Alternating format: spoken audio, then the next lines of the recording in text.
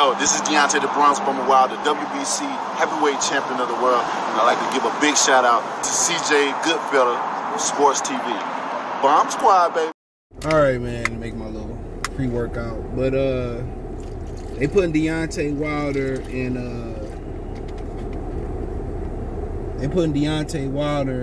Robert Helenius on pay-per-view. You know, they got to meet Wilder's minimum, which is $20 million. They had Deontay Wilder made undisputed.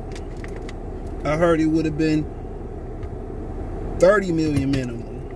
All right.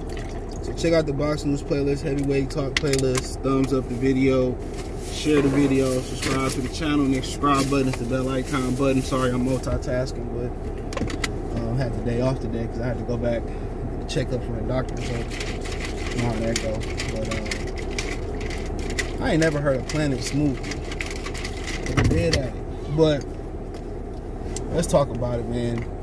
Do me a favor, jab that like button, thumbs up, share video, subscribe to the channel, and subscribe button, the bell icon button. Hit all. I hit this boy almost dead on the nose. Bell icon button. That shit is good. The only thing about it is, I don't feel like it's doing its job as a fat burner. That's my opinion, though, but I could be wrong. I've only been taking it for 2 weeks. I've been taking the Tom Brady's protein shake. This is plant-based. It's pretty fucking good. I mix it with some oat milk smoothie. My favorite is strawberry banana. I'm gonna start doing coffee too, bro. But yeah, that Tom Brady shit is expensive, but it's good. Like my barber tell me, anything that's gonna be good, it's gonna be expensive. So you gotta remember all that. But nonetheless, bro, I thought it was a joke. But remember I was telling y'all that they said they didn't have the money for Deontay Wilder. Remember I was telling y'all I was saying that? And that was one of the reasons that Wilder wasn't coming back. So they can find $20 million for Wilder, but not for Crawford and Spence. But I'll say that for later. But it's Wilder. They're going to take care of their own. He brought a lot of money because of the pay-per-views he did and all that type of stuff. This shit's still strong. It's good as hell, though. It's in an orange little container. Got a Emma. But yeah. So the Helenius, they can make the money work with Helenius.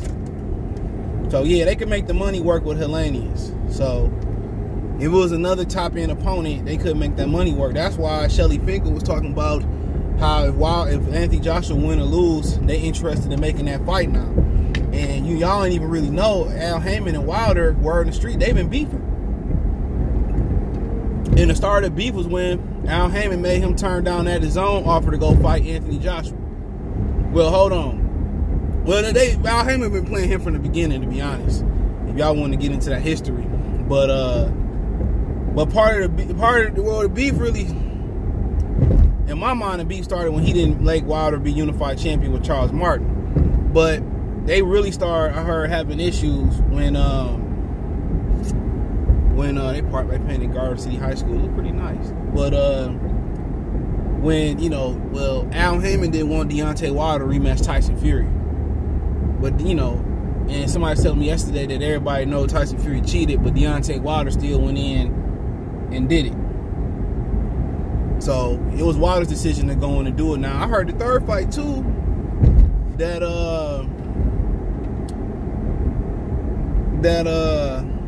damn, I lost my train of thought. In the third fight, it was something between him and Al Heyman. It eluded my mind. But, something about him and Al. Can't remember what it was. I'm trying to think. What was something between him and Al? And well, how Al Heyman basically said when they got to the third fight that forget all the cheating accusations. Don't say nothing. This was probably coming from Team Wilder. Don't say nothing. We got to get this, make sure the money right, and get the money. So Al Heyman was telling him not to say nothing and not to reveal the proof, which I never believed it was proof. Because he got proof, win, lose, draw. Nigga, I'm showing the proof. I don't believe it was no proof. But that's my opinion on that because they never showed no proof. But we already knew Tyson Fury had a sketchy history, so come on. We already knew he had a sketchy history. That ain't nothing new. We knew his history was sketchy. So they can say what they want to say. All right? But it started because Al didn't want him to rematch Tyson Fury. But Wilder really got mad at him, real spill, because he made him turn down that Joshua fight, that deal with the zone. And like I told you, he watched that live last night. Very informative. I mean, from front to back, it was a very informative live last night. You can listen to it on Spotify, Apple Podcasts, Stitcher, Radio Public, Spotify, Anchor, Amazon Music, Google Podcasts, back up and running. Shout out to them. You know, very informative. A lot of informative information there. Al Heyman has the authority over anything they do in the square circle. Anything they do in the square circle, Al Heyman has authority over. So they can't do nothing without Al Heyman's John Hancock. But to make this fight pay-per-view, bro, just let you know they're in financial crisis. I think we knew that when we seen Charles Martin, Luis Ortiz. We think we seen that when they started throwing Keith Thurman and Barrios on pay-per-view and Earl Spence prematurely on pay-per-view. That's why nobody buying that crap. When I talked to my boy, he said, well, I'm going to go support Wilder. Man, I ain't supporting shit they got going on until Crawford and Spence fight this year. Then I would start supporting that shit. But I didn't went to the movies and went to go see that type of stuff. And I ain't about to buy him and Robert Helenius. I ain't no fucking fool. I might think about going. Cause I'm gonna get a ticket cheaper than the fucking pay-per-view. I think about going, to be honest. You know, my pay-per-view bill high to hit high. I mean, cable bill high enough. I'm about to turn 8. I'm about to turn my cable power out and just keep the internet. I think about switching to Verizon. Real talk. I'm definitely gonna see what YouTube TV hitting for. You know, so no, like I said before, man, it is what it is. It is what it is, man. And them throwing it on pay-per-view, he gonna get his $20 million minimum. Helenius gonna get a bag he probably ain't touched before, and it's good for all parties involved. But that's gonna flop. You know it, I know it, we know it, he know it, she know it. That joint gonna flop. That joint gonna flop. That shit gonna go triple wood. Mark my words. That shit going triple wood. Hey man, it's going single wood. Let me not disrespect triple wood. Ain't nobody buying that crap. Nobody. Because if black people supported black boxers and shit, man, all Earl Spence pay-per-views, Wilder pay-per-views would be through the roof. Even before Tyson Fury. And they'd be making Spence and Crawford. I'm telling you that right now. That shit would be through the roof. That shit will be through the roof. Man, like I said before, I ain't in, man, money is tight, man. The recession, man, you know, a lot of people don't know it's here. I talked to the FedEx guy the other day, and he was saying that the recession was here. He said it's really hitting them hard now. You know? And like I continue to say, bro, that shit real. You know? It's really real out here. So, like I said before, man, you always got to juggle multiple incomes. It's hard. Sometimes it's hard, man. It's hard to get started. I'm not going to lie. But once you got to get started, understand, man, whatever your, you know, like my boy Kashan say from Memphis, rapper, actor, I'm so crispy. He said one income is too close to none. One hustle is too close to none. He ain't lying about that. You gotta be a juggler out here, and it's about to get real out here.